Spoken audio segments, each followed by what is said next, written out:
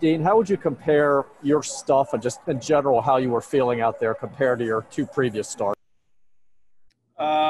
I would say that I didn't have my best stuff today, but I really needed to compete. I mean, they put 8 lefties in the lineup and the 1 righty.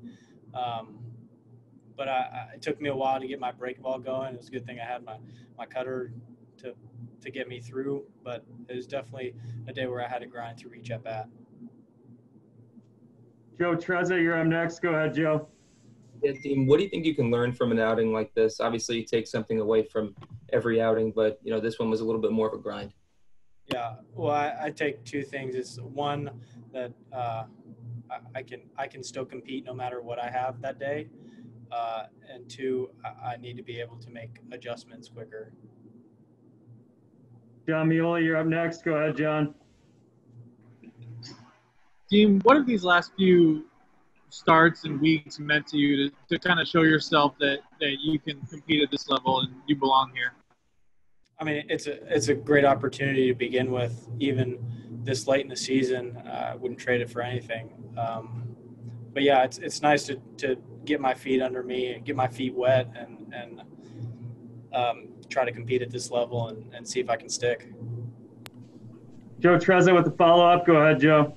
Dean, sticking with that theme a little bit, what's it like to see Bruce be able to get a chance now in Game 2? Yeah, I'm so excited for him. He works hard. We're throwing partners during the season, so like wherever he goes, I go, and I'm really excited for him to show what he's got. Danny Grossman, you're up next. Go ahead, Danny.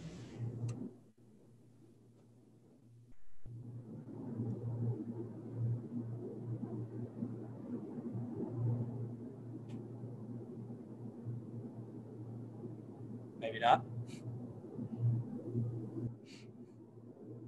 Danny, if you still have a question, you just have to unmute. I'm sorry. Forgot to unmute. It's past 2 a.m. here, so pardon the mistakes. You're getting quite a following, Dean, here in Israel, especially among the young players, the under-18 players that you played on that team. And they wanted to know what's your high and your low so far this year, and what would you advise these kids who want to be the next Dean Kremer?